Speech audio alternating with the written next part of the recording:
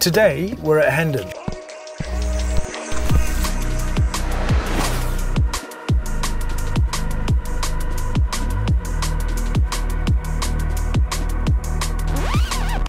Today we're at Hendon, and I know I do a lot of content in and around Hendon, but I've never done a driving instructor drive-through at Hendon, and I'm going to highlight some of the things that you will have to face if you're doing a driving test. I'm not, spoiler alert, going to be doing the apex corner because I've done a lot of content on the apex corner. I might add that in to a Mill Hill test route, although the apex corner is a big factor when it comes to the Hendon driving test centre. Do let me know in the comments though if you'd like to see a Hendon route with the apex corner on it. I'm happy to help out if I can. But what I am going to do is take you on a route that will give you a few other complex kind of situations that you may have to deal with if you're taking a test at Hendon. If you are watching this video and you would like me to come to a test centre near you, then hit me up in the comments if there is a test centre near you that you'd like us to come and have a look at, and let us know. Like, comment and subscribe, all that jazz. I'm also going to be doing a POV shot throughout this test, so you're going to get an idea of what it is that I'm physically seeing when I'm driving. Now, I'm not quite parked up in the correct position, so I'm about to drive past it and you'll see it on the right-hand side. The bays are on a slight incline. If you're not used to parking on an incline, I would practice it if you're doing your bay park at Hendon. Not that they like you practicing here, but certainly try and practice parking on a slight incline. And also the first junction is quite tricky. So the examiner say drive on when you're ready. So I'm gonna do a good check around my car. I'm sort of parked in between two bays. I don't really think I need to do too much here, although I am concerned if vehicles come from there, so I'm going to move the car very, very slowly forwards. Doing good observation. I have to drive a little bit further forwards so I don't hit the parked cars here, and then turn. And now you can see the cars that are parked up ready for test. These three cars here are going to be going out and test. Now, at the end of this road here, I'm going to turn right. So check my center mirror, my right mirror, and your signal right. As I approach this, make sure my signal stays on. There are bushes here on the left, there's a curb here which I need to be careful of, and I need to make sure I don't mess up this first junction. So I'm looking right, looking left. Now you can see my visibility is terrible, so do not rush this first junction at Hendon. Cars do come out, and also pay attention to that garage opposite. I now enter the new road, new mirrors. Now there are no speed limit signs to indicate what the speed is. Now if you go down this road, you will see signs that say 10 miles an hour, but there's nothing here to indicate what the speed limit is. So I would assume this is 30 unless I see otherwise. At the end of this road here, I'm going to turn left, so check my center mirror, my left mirror, going to signal left. So I approach the junction, I've got people here, no pedestrians, looking right, looking left, looking right, looking left. I don't want to mess up my first junction. And then I enter the new road, new mirrors. Nothing coming up behind me. Speed limit here is 30, so I'm going to try and pick up my speed. Now, at the traffic lights, I'm going to be following the road ahead. So, as I come underneath this bridge, I can see there is a lane here on my right-hand side. I don't need that, because I'm going to be following the road ahead. My speed at the moment is about 28 miles an hour, but the light is red up ahead, so there's no point rushing towards it. So I'm going to check my mirrors. I'm going to come off the gas, and make sure no one pulls out of this junction here on my left, and then pull up behind this vehicle here. Try and keep a good distance between me and the vehicle in front. I can secure the vehicle. I'm going to stick it in neutral just simply because I don't like keeping my clutch down. Now this particular junction can be quite tight. Sometimes people on the right hand side make mistakes here. There's no clear defined lane markings as you emerge beyond this junction. So sometimes if you're turning right from that lane, be careful you don't drift across too far to the left. And being in this lane, following the road ahead, I want to make sure that nobody does that to me as I'm moving up the road. Okay, so the lights are turning. So I check all three mirrors. Got a guy on a bicycle on the wrong side of the road here. It's a bit of a silly thing to do. And you can see here with this white car how it kind of pushed across. And that guy's kind of made a mistake and gone ahead, although he hasn't interfered with me. Now I'm going to pull up on the left because quite often they get you to do that here. Now this is not the steepest part of the hill, so if you can, pull up here, if they say find somewhere to pull up on the left. But if you look a little bit further up the road, there are a few spaces up there, but not many. Now this is the hill starts. They kind of want to see you do a hill start, and this would be a typical spot for them to get you to pull up on the left on a hill.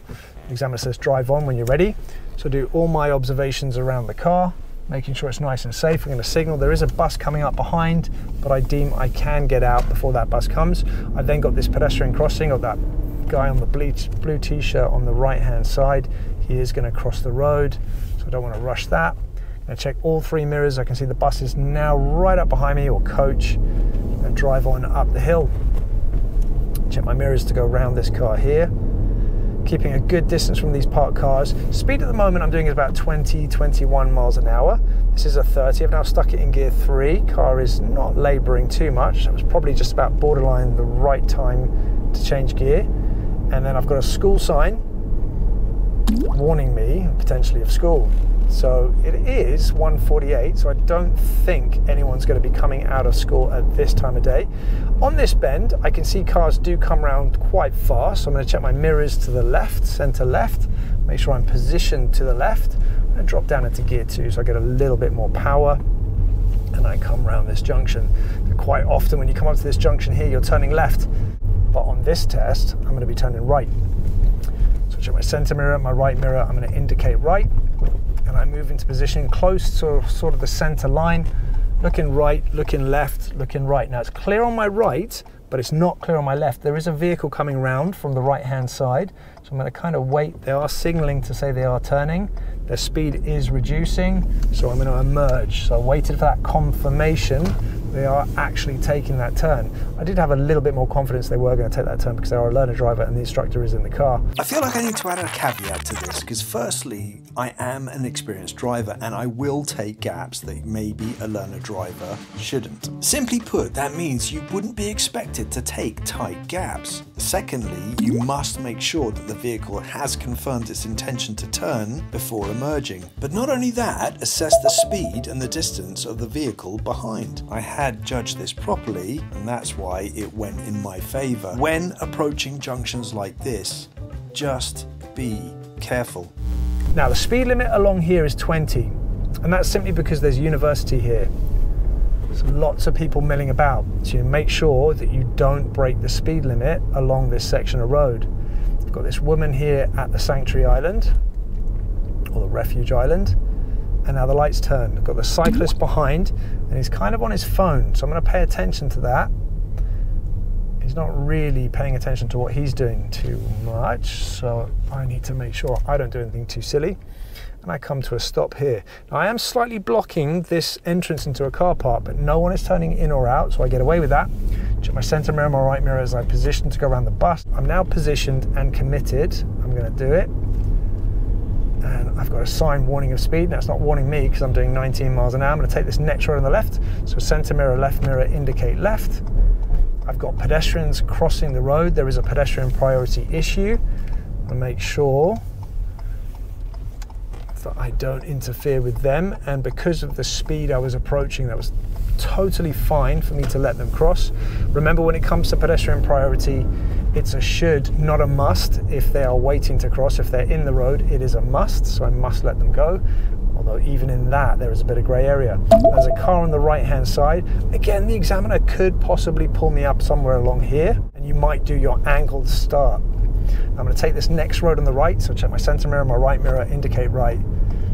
And this particular route is leading me more into the sort of town centre rather than away into the sort of country lanes. Now there's a car coming. I deem I possibly could have turned, but because of that learner car that turned, it was just a little bit too tight, so it's just not worth it, in which case I'm going to take my time. I'm invoking a lot of interest from people. See cameras all over the car. Enter the new road, new mirrors. Again, school, max speed 20 when the lights show. They are not showing, so I can pick up my speed a little bit more. There is a pedestrian in the road, so again, my speed at the moment is about 21 miles an hour, and it's simply because I've got the vehicles ahead, can't see around the bend. There's no point rushing just because the speed limit here is 30. I don't need to do that. It's a guideline, not a target. Now, at the end of this road here, I'm going to turn right, so check my centre mirror, my right mirror, indicate right. I'm going to position on my side of the road. This guy hasn't quite done that. I'm getting closer to parked cars, but because I'm barely moving, I think that's going to be okay. I'm going to come up to the junction. Again, making sure I'm on my side of the road. I've got another pedestrian here. I'm going to pause, I'm going to wait, I'm going to let them go.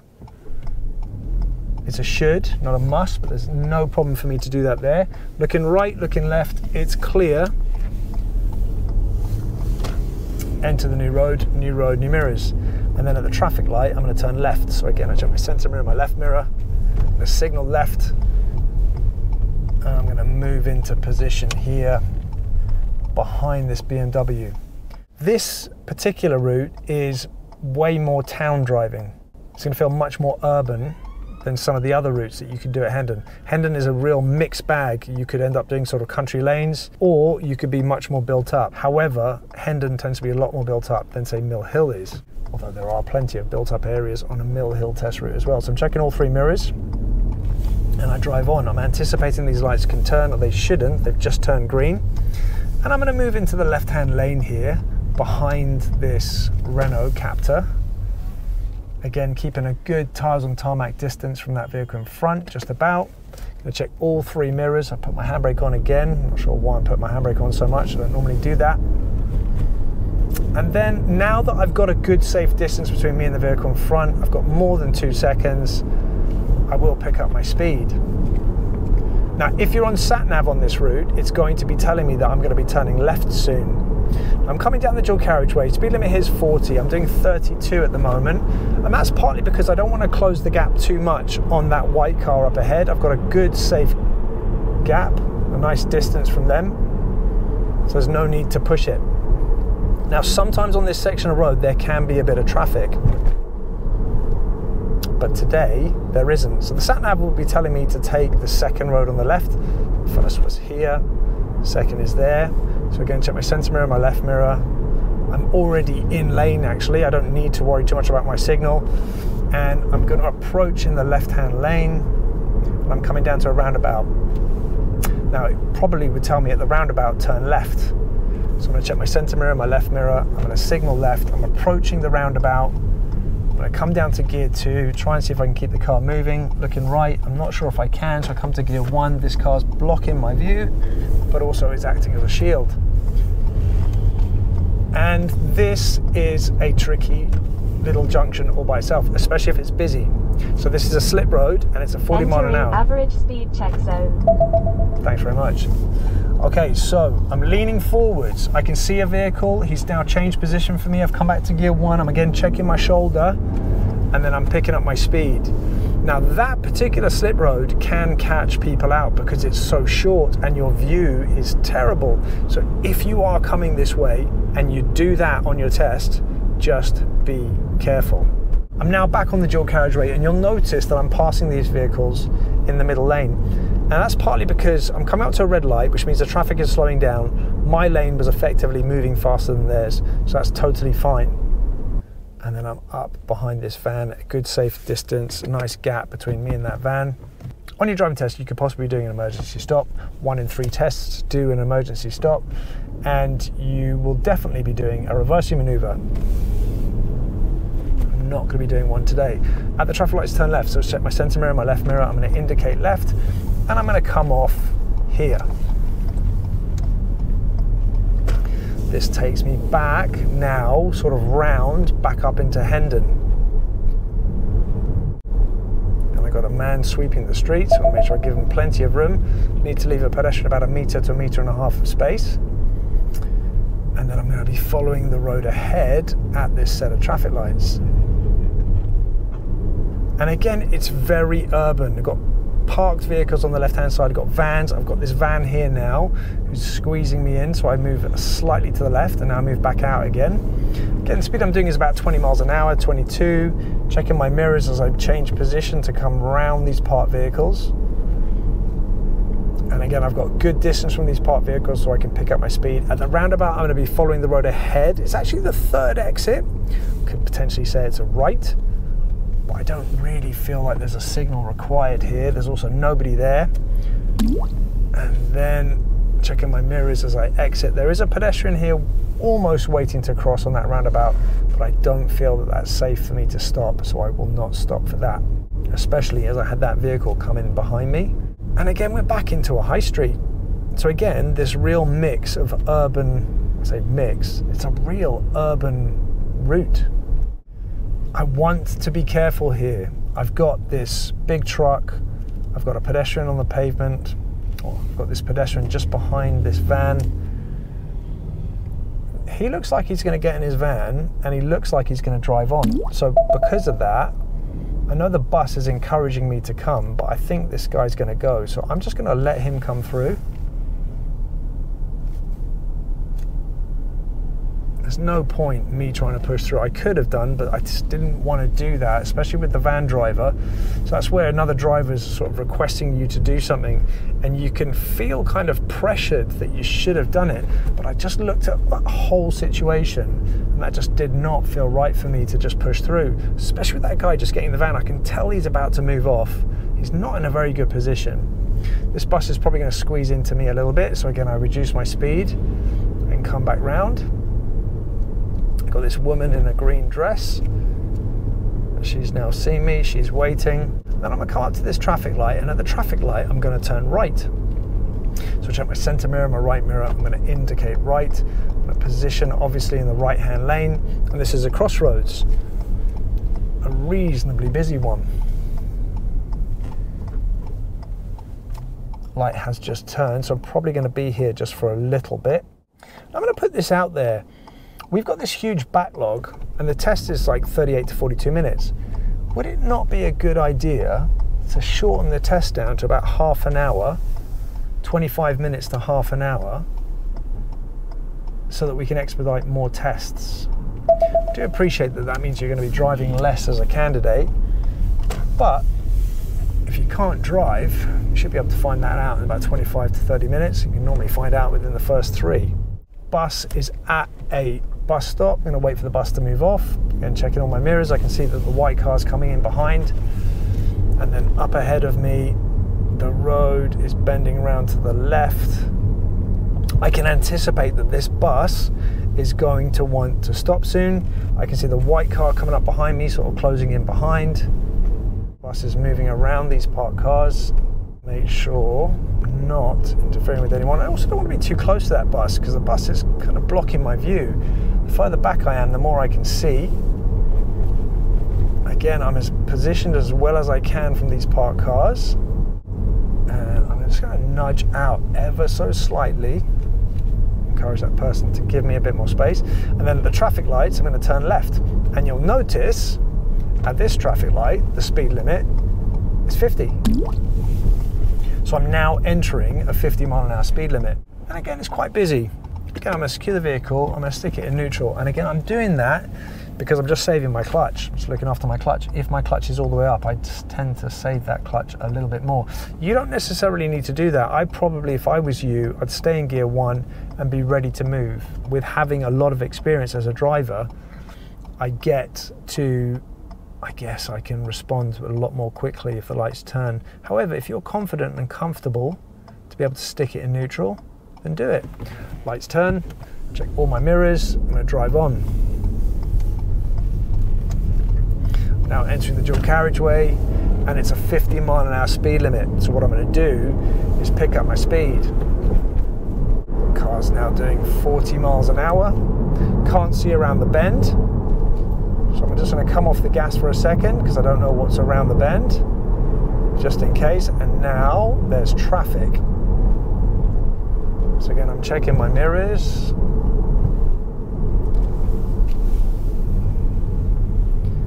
And just reducing my speed. Now, the reason why I'm not changing lanes here to go for an overtake, I'm not quite sure why that truck didn't move. It is possible that I could have changed lanes or moved into a better position there. I've chosen to stay here because actually at the traffic lights, I'm going to turn left. But there is a vehicle that is struggling slightly. I'm just wondering whether they may be on the verge of breaking down. No, I think that car has got itself into major difficulties. It's not going anywhere. So I'm going to change lanes. I'm going to turn left here, so mirror, mirror, and signal. Come around the bend, enter the new road, new mirrors. Now, a couple of tricky things on this route. One, obviously that slip road.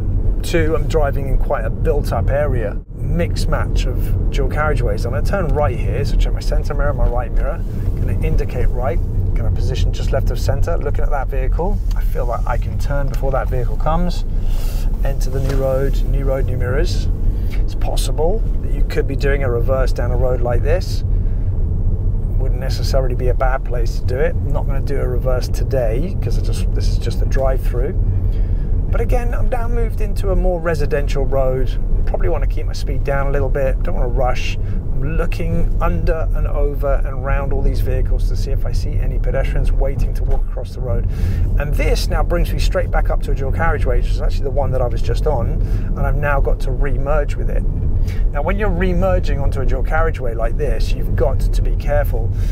Obviously, I'm turning left because I've got no choice. I don't really need a signal because I'm merging onto a dual carriageway. And I look right, and I am incredibly lucky because all the vehicles there are stuck at the traffic light. But if they weren't, and they were coming, I would have to be concerned with the middle lane. The middle lane becomes a problem because the nose of my vehicle cannot physically stay just in the left. But now I'm picking up my speed. It is a 50-mile-an-hour speed limit, so I want to get the car moving, and I'm now doing about 50 miles an hour. And I'm heading towards, well, Hatfield here, I guess. And I'm actually on my way back to Hendon now. And they may say take the next road to the left here, which is near the bollard, so I'm going to do that. So I'm turning left, making sure that I'm not interfering with anyone behind me. And now again, I'm coming down to a dual carriageway. Knowing that I'm entering a dual carriageway, I'm going to be aware of vehicles that could be exiting the dual carriageway around that corner. And I've now got to merge onto this dual carriageway.